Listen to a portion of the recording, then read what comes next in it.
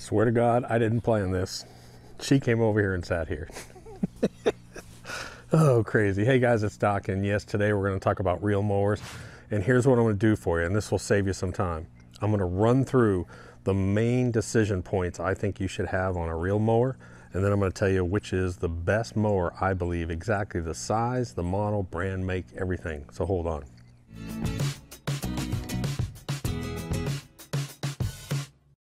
Well, my model's gone. Linda's still here. Say hi to everybody. Say hi to everybody. Linda's sitting in the sunshine. First of all, if you haven't subscribed, make sure you subscribe. Oh yeah. Oh yeah, baby. Because we've got over 30 videos set up in queue that we're currently working on and shooting on. All kinds of yard stuff. We're going to be doing vegetable garden stuff. We're going to be doing some home repair stuff. We got all kinds of stuff that we're working on. We'll be showing you some of the new products like Humichar, which hopefully will be back in stock maybe in about 2 weeks. So just go ahead and click subscribe. Also, don't forget, if you're kind of stuck on where you are with your lawn, the Bermuda Lawn Guide is out. And there's a subject by subject link in there. And you just click on the green subject and it expands out and you can read that one subject. It's a real easy way to read it. That's my favorite way. When I go to it, that's the way I read it. Okay, so I told you guys this year that I was going to order a new McLean reel mower, and I did, and I returned it. So I'm going to tell you about that. But first, I want to start off by saying, what are the rules that I use when judging a reel mower? Number one, last year, some of you know that I switched over just to go into the McLean, and I'm going to tell you why. So rule number one, the main priority, I think, on rule number one is the fact that when you have a reel mower, the blades need to be able to be turning without the drive mechanism engaged. Does that make sense? So these all have power drive wheels, but the problem with most reel mowers that are out there is when you engage some sort of clutch system or lever system, that the reel and the wheels are always turning. There's no way to have an option of just one or either or both. Does that make sense? So let me show you on the McLean.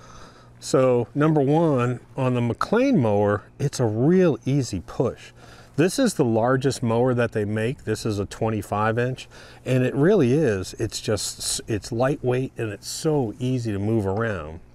But I can engage this right here. There's one belt that engages, and that belt engages the reels and the drive wheel. So my drive wheel is now spinning. However, I can lower or raise that drive wheel to touch the ground or not to touch the ground. And let me tell you why that's so important. If I want to get around flower beds and walkways, or I have some curves, what I do is before I get to that, while I'm mowing, it's driving itself and the wheel is down and it's turning. What I do is I just disengage that wheel.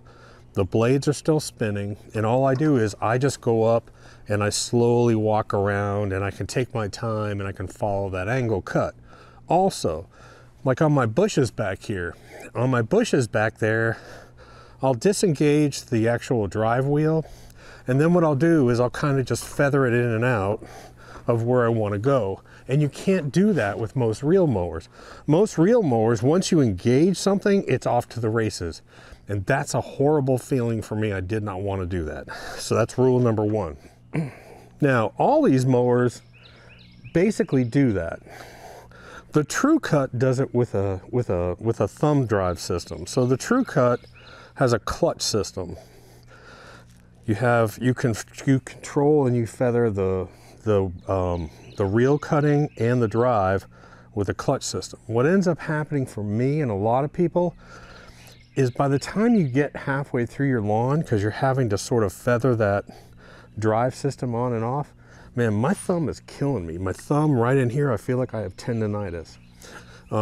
So for me, that's why the McLean is a much easier cut, because it's just a handle and you just walk around. And it's just such a nice, much more nice way to cut. Secondly, let's go to the next rule. Let's talk about size. This is a 20-inch, and I'll tell you right now that I think most people that buy the 20 end up wishing they had bought the 25.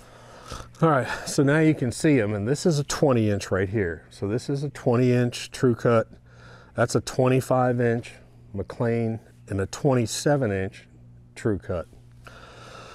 The 25 is the sweet spot, I think. The 20, I think for most people is too small. That's what I felt like when I was on my yard. I felt like the 20 was too small. Secondly, I think especially the bumpier the lawn you have, I think the wider you should go. The 27, the problem with the 27-inch unit is it's so big and so heavy. I swear, it feels like it's twice the weight of this 25-inch McLean. And you can't free cut with it. If you're any way uphill, you can't move that thing. So, great product, great cutter, but this is the #1 choice by far. So here's what I did. Last year, I had a link on the website. Now, in the description below, I always link to our website, and there'll be a page, a specific page, and this video will be on that page. And then I'll have information below that about this. And I'm gonna put a link. I asked this distributor down here, who I've worked with now for 2 years, is phenomenal, but it was confusing on how to buy. And I said, dude, can you make just one page? I'm gonna be recommending that unit, a 25-inch with the grooved roller, comes with everything. That's the unit I'll be recommending. Can you just make a page with just that on it? So that people can go there and click a buy now button and buy it? Because it was really kind of confusing, their website. So as of this year, you can go on our website, click on in the description below, that'll take you to this page. It'll take you, and I'll have a link to the distributor direct page that they created just for you guys. So it's just, you go right on there, and that's the model you're gonna get. You're gonna get the front groove roller. It does come with the front grass catcher, by the way. It comes with a front grass catcher, comes with everything you see there. The price on that unit with the grooved roller, everything set up with the big Honda engine. By the way, they offer they offer a Briggs & Stratton. Go with the Honda engine. The Honda engine is the best one that I've used. You'll notice that all these have the Hondas. And I think they're all GX160s, by the way. So that the unit that you're buying will be the Honda unit, and it will have the front roller on it. It's about 17 something plus shipping. So it's like $17.90 plus shipping. I think it comes out, they include the shipping, so it's about $2 grand including shipping. Now when it ships, it's gonna come on a small freight truck, it's gonna come on a small 18-wheeler. It comes with a lift gate, and they'll have a pallet jack, and they'll roll it up to your driveway. So when it ships, they'll give you a phone call, or you can contact them, the shipping company, and make arrangements for a delivery time, because you do need to be home. It's a small pallet box, and then you just have to do simple assembly on it. It's very easy to assemble. Basically, it's just putting the handles on the thing, pretty much. Now, one thing I wanted to talk about, and I actually, after I got this unit, I actually got on the phone with the owner of McLean, and we talked about some of the things on this. And I told him that the way that they were shipping it, basically this unit will cut approximately 1/2 inch to about 1 inch, maybe 1.25 inches. If you want to go any higher than that, you need to make an adjustment on the bars, and that's in the manual, and that'll take you up to about 1.5 inches. So remember, if you're going to start reel cutting, it's for people that want to cut at about 3/4 inch to maybe 1 inch or 1.5 inches at the most. That's what these reel mowers are designed to do. So next, let me show you the model. Now they have a greenskeeper model. Now McLean makes a greenskeeper model. And I went ahead and ordered it. Now I pay for these. I ordered it. And he sent it up to me. And I spent the day working with it. And I called him back, and then I actually got on the phone with the factory, and I said, what am I missing here? Because the greenskeeper model is just that. It's for putting greens. It'll cut 1/16 inch up to maybe, I would say, just over 1/2 inch, and that's it. That's it. So it's a 10 blade. That the greenskeeper is a 10 blade, and it has the dual screws on the side. It looks very similar to this. And I got to tell you, I said, man, I'm just never going to be able to use this. It's just not the right mower for me, and it's not the right mower for the average homeowner. Okay guys, so I just wanted to show you these two mowers side by side so you can get a feel for them. They almost look identical. There's not a lot of difference to them. They're both the larger Hondas, and this one is the Greenskeeper model, and this is the GR series, I think is how they do it. So the Greenskeeper, this is a 10 blade versus a 7 blade. This one has an adjustment system, fine-tune adjustment here, and then an adjustment system on the nuts over here to raise and lower the roller. This one has a lever latch system. This one over here, you basically only want to buy this if you have a putting green for a lawn. That's what it comes down to. I actually got this model in, and there's no way to adjust this thing higher than maybe half an inch.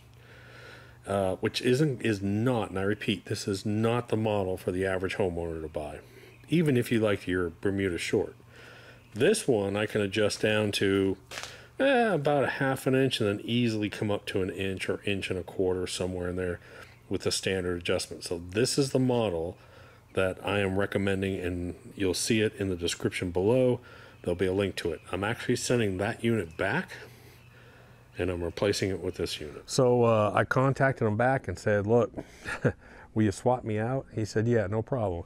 So that's why I have two of those, because I need a backup unit. We're going to be doing a bunch of reel cutting this year. So that's why I have two of the same units. I have two of the same 25-inch McLeans.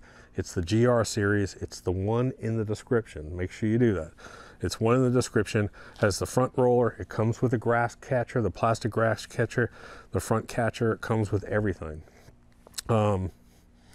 That's just, so I was going to do a review on that one, on the Greenskeeper model, and I'm like, no, I'm not going to do that. I just don't think for the average person, unless you have a putting green lawn, like you live in Hawaii, a lot of people in Hawaii, or some people maybe in California or wherever, you know, they have 1/4-inch Bermuda or something. That's fine. The average homeowner and even elevated homeowner will not have that, and do not buy that unit. This is the unit you want to buy. Again, one of the things I love about this unit is the fact that it really is a one-hand push. Now you just go ahead and start it up and you pull the engage, and it's a nice slow pace. That's the other thing. This isn't a real fast pace. It's a nice slow walking pace to cut your yard. But if you want to move it, I mean, it's just, I mean, you could basically just move it with one hand. I mean, it's just a real easy mower to push around. So that's why I could never do that. I could never do that with this. Oh, also one point I forgot to tell you was that the reason TrueCut has a clutch system, so it has a squeeze clutch system, and it has clutch plates, and it has, I think it's like 7 different grease points, grease zerks that you have to, you know, consistently go in there with a grease gun, and they're hard to get. And I'm just the type of person, man, like every time I cut, or every other time I cut, I felt like I had to go in and make sure it was all greased. Because then there's like 7 of those little zerks or ports that you got to grease. There are none on the McLean, by the way. So the reel is actually an enclosed ball bearing system, and there's nothing to grease. I went all last year and did no maintenance on this McLean whatsoever. I did 0 maintenance on the McLean. On the TrueCut, almost every time I was cutting, I was having to go in there and just check everything, make sure it was all greased. So a lot less maintenance on it too. Plus, the 20-inch that I've had for a while now, the 20-inch, the actual clutch plate, you have to go in and adjust the clutch plate on it. I feel like the clutch, when I go uphill, it's like it's not wanting to have enough power. So now you got to go in and you got to adjust the clutch plate. On this one, on the McLean's, you don't do that. It's just one belt. There's just one single belt on it, and I'll show you that here in a minute.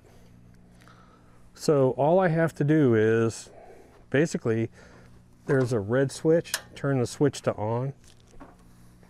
Put on your choke if it's cold. If it's not cold, don't put it on. Give it a little pull.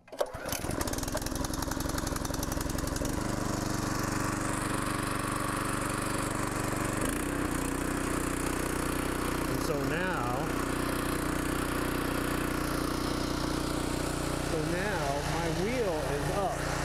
drive wheel is up, and I'm going to engage the handle, and you can see what happens with the blade.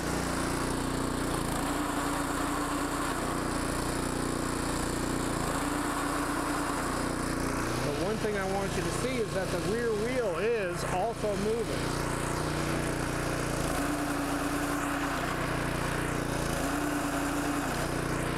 When it will not move the mower until I pull. So until I drop that wheel down, it's not going to move it. So now it's going to move it.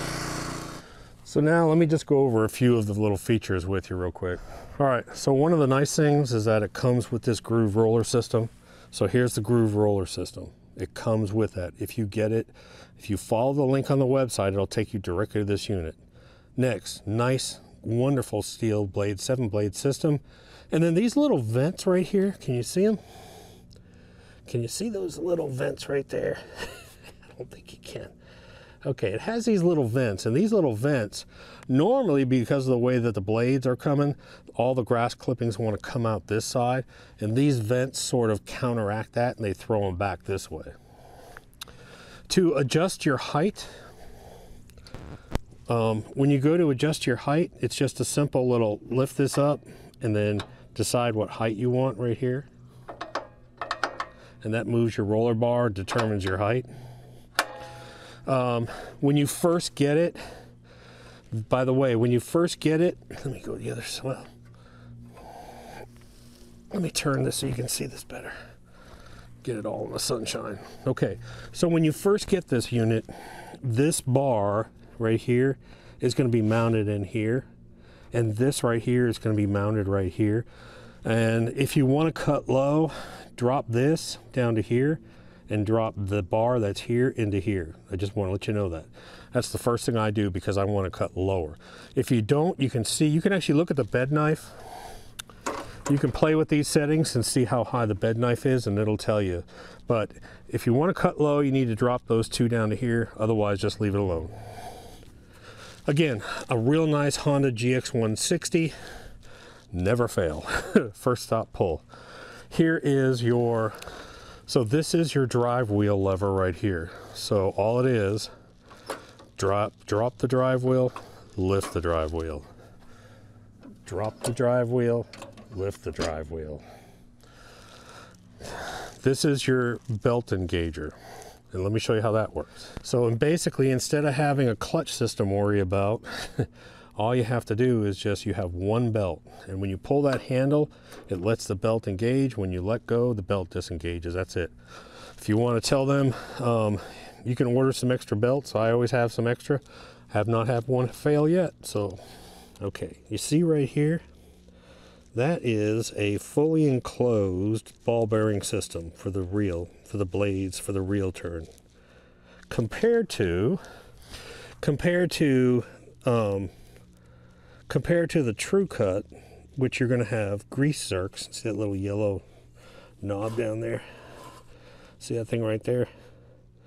You've got that one. You got two over there. You got several of them all around. You got one sitting here. This is your clutch assembly right here.